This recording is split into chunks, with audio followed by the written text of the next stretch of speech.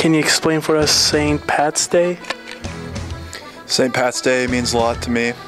It's all about pinching leprechauns and people not wearing green, so. Oh my god.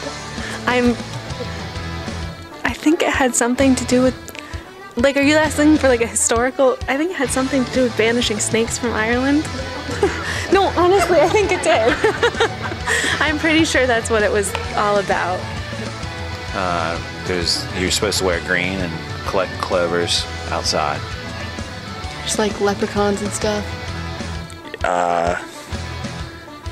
Leprechauns and Adam.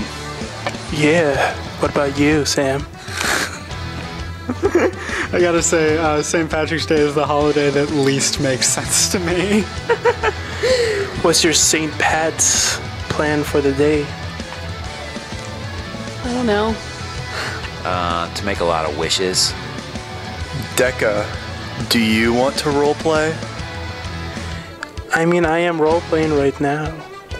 I'm gonna eat some green cupcakes and pick a 4-leaf clover. Hanging out with Adam. What about you, Sam? I'm gonna read a book at home. A book about leprechauns and their gold? Book about shekels. Yup, that's my Sam. Do you know where I can find my pot of gold? I'm gonna go find it. Watch me find my gold.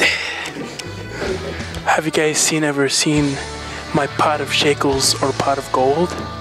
Yeah, I have. Where? You know where. What about you, Sam? I took your pot of shekels. Where's my shekels? Where's your pot of gold? Probably at the end of the rainbow. I checked at the end of the rainbow. Someone stole them. Well, then you're not a very good leprechaun.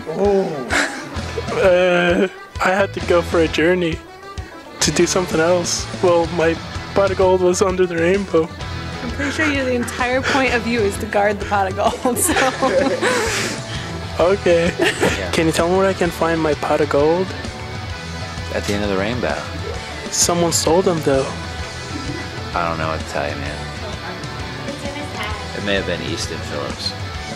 Easton? What did he do with my pot of gold? Easton? Okay, Can you tell me where I can find my pot of gold? At the end of the rainbow. What if someone beat me and took it from me? Do you know who could do that?